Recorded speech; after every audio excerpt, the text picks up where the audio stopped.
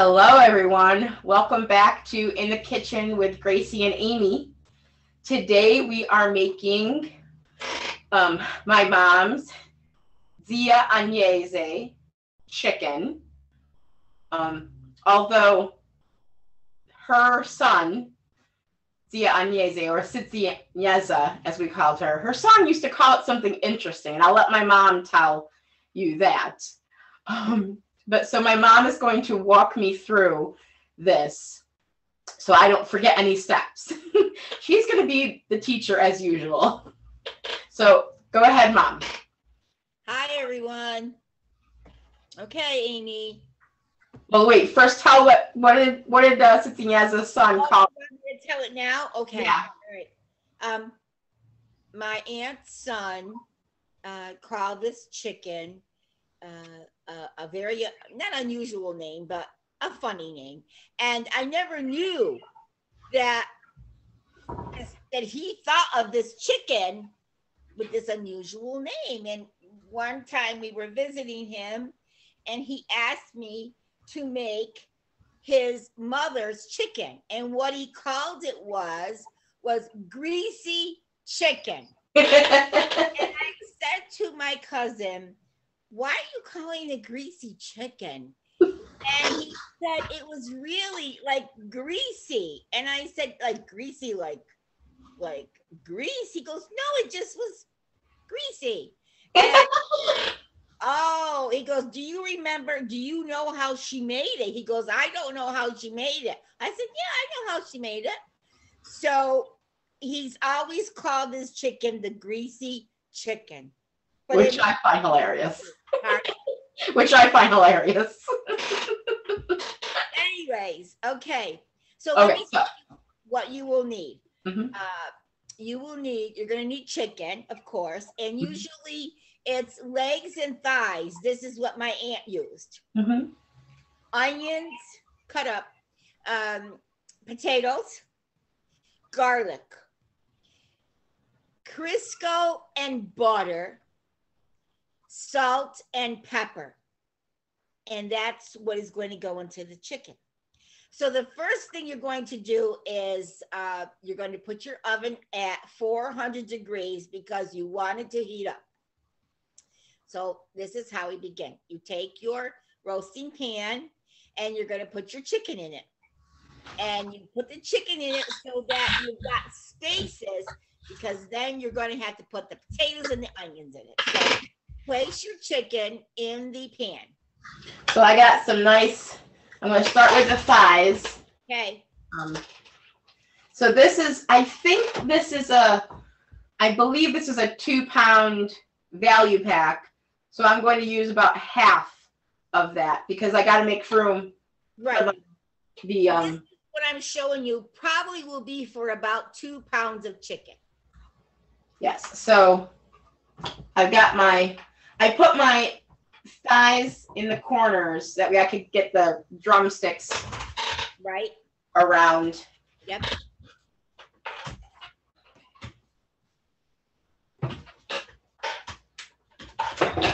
Okay. And then get my drumsticks in there.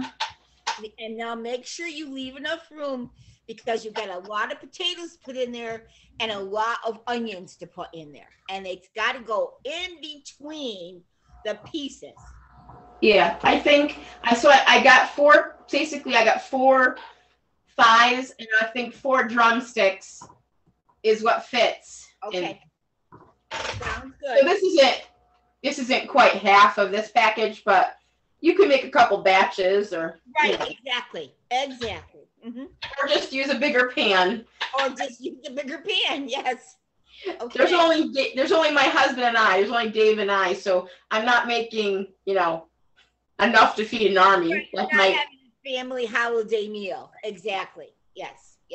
Okay, so now I don't know if you guys, can you see that? Oh, that's perfect. Perfect. Okay. So now you're going to take your potatoes. Got my potatoes. I got them all cut up. I used 4, these are the yellow potatoes. Now, I didn't peel the potatoes. Now, normally, what my aunt did is her potatoes were always peeled.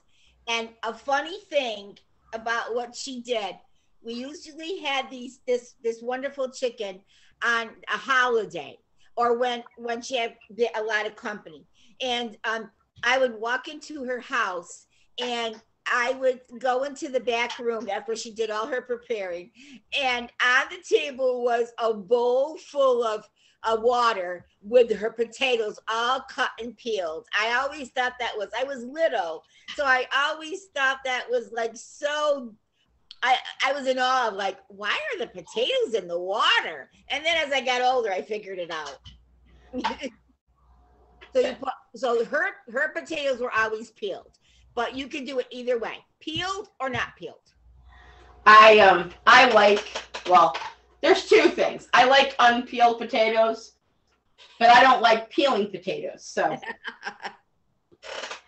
that's why I left the peels on. But I bought these yellow ones that have a thin skin, yes, so that you can eat them, yes, with the peels on.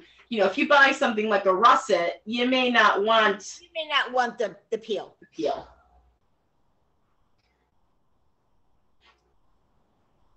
Okay, so I'm putting them all around, yep, stuffing them in between chicken. Yes, the pieces. Getting them down in like, right next to the bottom of the pan. Yes. Getting them all stuffed in there. Exactly. And you'll have to just keep pushing, Right. Just push them down. Don't be afraid. Just get them all. Exactly. Because you want everything to get flavored. Everything to get flavored, and you want it to be nice and close and a tightly knit in there, because then it will cook and you won't have spaces and stuff. It's like it's all gonna like cook together. And I'll show you I'll show everyone, well, because I can't, well, maybe I can. There we go. Yeah. Very good. Very good. Okay, so now you're going to take your onions. Okay. And you're going to cut them. They'll be cut basically the same as the potatoes in quarters. We cut these in, how many pieces did you cut? Each onion, I used 2 onions. I cut them in half, and then I cut them in 4 more pieces, so 6 pieces total. Right. And again, you're just pushing them down in between. You might have to break them up to get them pushed in, though. Right, exactly. Because they may not fit completely. This doesn't have to be perfect. This is not like a perfect, you're not baking a cake or anything like that. It's really kind of a very, very rustic dish. Right. And if some of your onions go on top of the chicken, that's okay too. It's not a big deal. Yeah, because it still flavors it. Exactly.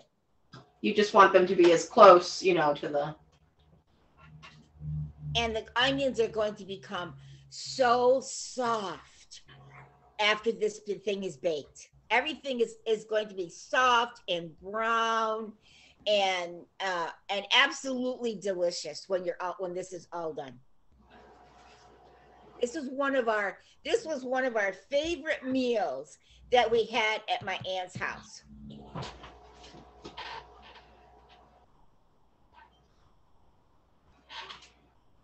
And this aunt that I had was more like my grandmother, because my grandparents never came to America. And this aunt was my father's aunt. So she was our great aunt. And we were there all the time at her house. And me and my sister were always at her house too. So we all kind of grew up there. My children were very, very lucky to have had the opportunity to know my aunt. Their aunt. To know that she was a great aunt for me. Yes. That was pretty amazing. Exactly. And she was the best. She gave the best hugs. The best hugs. She was so tiny. Zia Agnesa was probably only 4 foot something, She's probably 4 foot 5, maybe 4 foot 6. She was so tiny, and she was so tiny. And she was like, you felt like she was just all bones, but she was strong. She was. She could pick you right up off the ground. So strong. Okay, garlic, right? Garlic, and you cut. I used about 6 cloves of garlic, and we cut them up. We mashed them kind of. You mash them, cut them, as long as you've got, it's not whole. Cut them up and do it the same way. Stick all over the between the pieces of the chicken.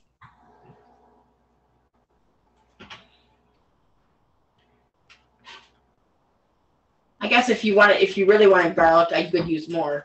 If you really wanted it garlicky. If you're a garlic lover, by all means, go use more. But we're just trying to give you the mild version, so you're not like overpowered. Because some people, they like garlic, but they don't want to smell like a garlic cracker. If you want to put garlic, you don't have to. It's not absolutely necessary if you don't like garlic. Okay, so can you see all that? Oh, that is beautiful. Okay, so. Okay. The next thing you're going to do is you're going to get the grease. And the grease consists of butter and Crisco. And you're going to use 4 ounces of butter and 4 ounces of Crisco. And so I asked my mom before we started if we needed to have it soft, and she said, no, you want it to be cold. You want it to be cold because you're sticking pieces in there, and you can't really stick softened pieces in between all of the legs and the thighs of the chicken. So this is my absolute favorite butter, just so you know. It's Irish butter. I know the Italian using Irish butter, but I love this butter. Because it seems to be so much more flavorful than the other butter. This butter is just incredible. So anyways, it comes in an 8-ounce container. So you kind of have to eyeball what what the 4 ounces are. Or you can go measure it if you are so inclined. You can put it on a scale. I kind of just eyeball everything. Okay. Now cut it into 8 pieces. Well, I want to cut them into, because I want smaller pieces, right? Oh, yes. So I thought I would cut it into yes, 4s here, because it's a big chunk. Right. And then I would cut it into 4s again to give me a little bit smaller. Yes. So that I can get it all over the chicken. Yep. And then again, stick it all in between, all the pieces of the potatoes, the onions, the chicken, the garlic. Okay. Stick it all, everywhere you can find a spot.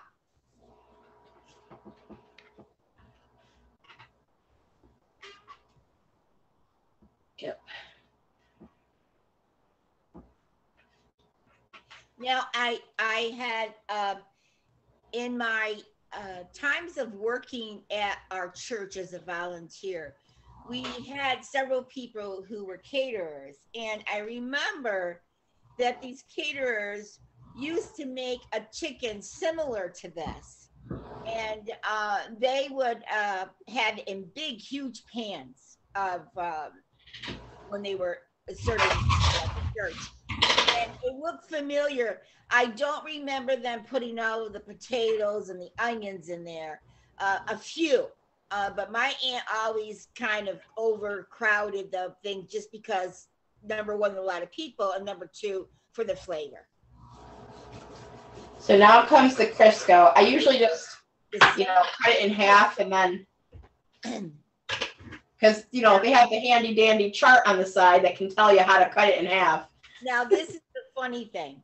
Of course, at the time, I was only probably, I don't know, maybe 7, 8, or 9 years old. My aunt used, of course, they had cans. We didn't have these sticks, okay? Anyways, and so when you went into the back room, if you came in early, you had everything was on the table all ready to assemble. But if you came in later, it was all assembled. And she'd have the butter all on top, okay, in between. And then you would see these mounds of Crisco. And you're like, mounds of Crisco, okay. you're little, you have, excuse me, you have no idea. You don't know why, when, where, whatever. That's funny. Mounds of Crisco. She would just whap. And why she used Crisco, I have been racking my brains to think of why did she use Crisco. And the only thing I could come up with, well, I had two theories. One theory is she could have gotten a recipe, which I just don't think she would have. The second theory is in Italy, at the time when she was there, they used lard. So I would imagine that because she came over to America at an older age, I would imagine that she cooked a lot when she was growing up.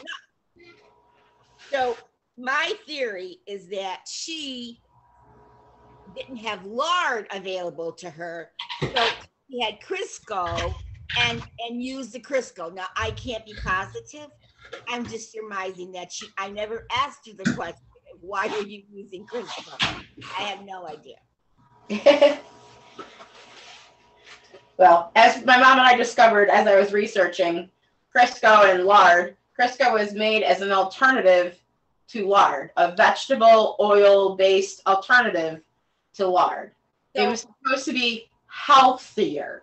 So I'm assuming that's why she did that. Now, before you put that cover on it, you have to salt and pepper it. Oh, that's right. Thank you. See? Not as much salt as pepper. This is why she's here teaching me and reminding me, because I would have forgotten. So when you do the salt, I don't know, just shake it all over, okay? Yes. Because you could always add salt. You can't take it out. So just shake it all over, okay? Because like I said, when you're eating, you can put more salt on the chicken. The pepper, on the other hand, I remember when the dish came out of the oven and she put it on the table, there was so much pepper on each piece of chicken. But it was tasty. It wasn't hot, but there was a lot of pepper on the chicken. So she used a lot more pepper than she did salt. Okay, so I'm actually going to be able, I think I can just hold this up and you can see. Beautiful. That looks wonderful. And now you cover it up.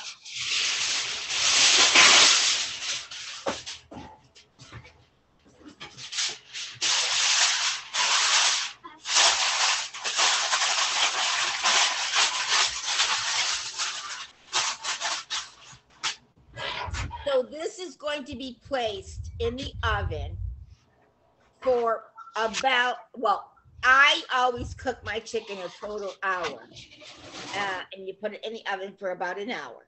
And then you're going to uncover the chicken and you're going to let it go for another half an hour, approximately another half an hour, depending on how your stove is, how hot it gets at this particular time, because all stoves are different. And you're going to uncover it after the hour. After the hour, you're going to check. You're going to put a fork into the chicken, and you're going to make sure that juices run clear. And then you're going to take the paper. Well, you take the paper off, and you leave it in the oven, and you let it go for at least, like I said, according to the way your oven runs, a half an hour to get nice and brown. And golden brown, not just golden, but golden brown. And your potatoes will have edges. The edges will be brown, and they'll be crunchy on the outside and creamy on the inside. And your onions will be very soft, really soft. So you can just cut it with a fork and you can eat the onion. So I know that you and I had talked about coming back on after an hour and a half, but I was thinking I don't want to be able to, I can't hold the pan up because it's going to be so hot. So I think we'll just take a picture of the finished product and post that with the video. I think that will be a better idea than us coming back on, since I won't really be able to, it's going to be hard for me to show you what it looks like. So I think we'll just do that instead of coming back on. Does that make sense, Mom? Sure. Mm-hmm. Yes. Just so, I mean, because we're not going to sit here for an hour and a half and chit chat. I mean, you'll get bored of us after a while. Right. Exactly. You'll be like, no. So, and I think it's just going to be easier overall just for me to take a picture of the final product and post that, just like we did with the apple cone, the pizzelle apple cone, yes. Taking a picture, you know, and showing you what it looked like. We'll do that with the chicken too, and that way you can see. But really, the process is more important. I mean, of course, the finished product is important, but the process is what you really want to know and see of how we have them cut up and placed them in, because the description my mom said is exactly what it is. You're going to get really, really nice crispy chicken, and you're going to get really, really nice crispy potatoes and soft onions, and then the potatoes will be nice and, you know, creamy inside. So really that's what you're going for. So, and also now, as Amy is explaining that, when you do after the extra half an hour, okay, check to make sure that the potatoes are brown on the edge, golden, and you put a fork through, and you'll tell that they're done, because if you just take it out, you're gonna have a potato that's not done. Like I said, your stove is your king, so to speak. Okay? Right. So you really don't know until you start poking, and after you put, and if one or two are done, then you know the whole thing is done. And the same thing with your chicken, because you want that chicken to be completely done and tender. You poke it and you can feel that it's not raw. Okay, so it could take up to 2 hours depending on your stove. So I'm going to plug Pampered Chef. She just gave me an idea. My digital thermometer is really, really cool because it's got this awesome probe on the back. And you can also, if you're cooking something, it's in here somewhere. It came with the attachment probe. You can actually put it on the, it's got a magnet on the back. You can put it on the stove, and you can have the probe go internally, and you could keep checking on the temperature or something. If, like, say you're doing a turkey and you wanted to keep checking if it's getting done, you can do that too. But I love this because you just push it in and it's digital. It's awesome. And it never, we have had those thermometers that have the glass top. My husband and I have had several of them over the years. No. They break. The glass top breaks. Right. So this was actually a pretty cool purchase on my part to get the digital. I mean, I just love this one. This was awesome. So, and it also is a bottle opener. Pretty funny. But anyway, so yeah, you definitely want to make sure your chicken's done. You don't want salmonella poisoning. Nope. Yes. So make sure that everything is brown, golden brown, soft. The potatoes will be soft on the inside, and your onions will be nice and soft. Mm-hmm. And then that's when you will know that everything is ready to serve. This usually tells what I think it's 165, right? I'm not sure. You'd have to probably look it up. I'm not positive of what temperature the chicken should come to. I don't know. It usually tells on the package, but this particular one doesn't have stuff. You'll have to look it up temperature-wise. So that's our show for today. We hope you enjoyed it, and we hope you will enjoy Zia Agnesa's roasted chicken, or as we call it, greasy chicken. Arrivederci. Have a wonderful day. Until next time. Buon appetito.